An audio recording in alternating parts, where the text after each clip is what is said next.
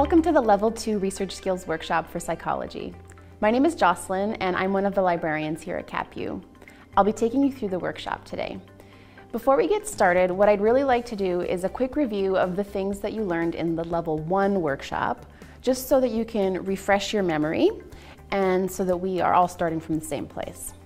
So in the Level 1 workshop, we started off with a discussion of what kinds of resources you can use for your research. And we focused on peer-reviewed academic journal articles. You learned about what they are and why they're considered valuable in an academic environment. Then we learned a little bit about where they live, so not on Google, but rather in databases in the library.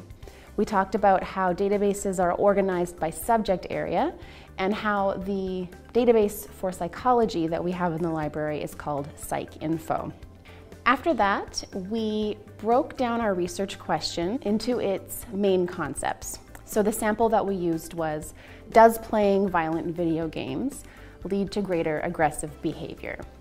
I'm actually going to continue using the same sample topic in this workshop, although when you do your own activities, you're going to be using your own topic, so that's not the one you're necessarily using for your paper.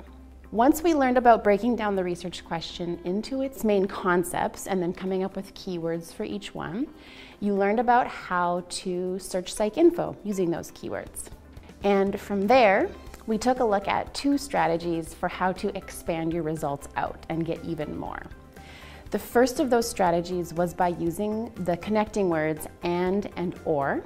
And the second strategy was how to use the truncation or wildcard searching with the star or the asterisk. After we learned how to expand your search out and get more results, we learned how to narrow it back down to the most relevant ones. And to do that, we used three different techniques. We used phrase searching, we used field searching, and we used filters.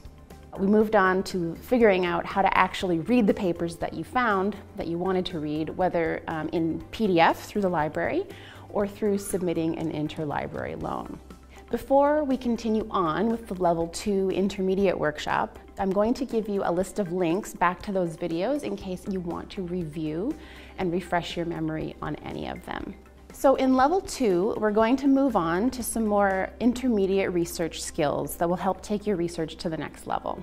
I'll tell you a little bit about what we're going to do. First, we're going to learn about how to differentiate between different kinds of peer-reviewed journal articles.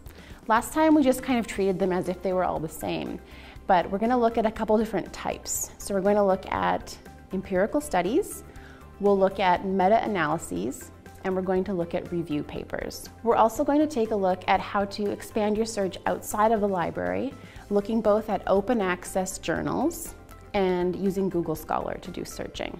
I think the best part of this Level 2 workshop is actually going to be this next skill that you're going to learn, which is called citation linking. It's a more advanced research skill that will allow you to discover more papers that will be relevant to your research topic than you might have found using the databases or the online tools.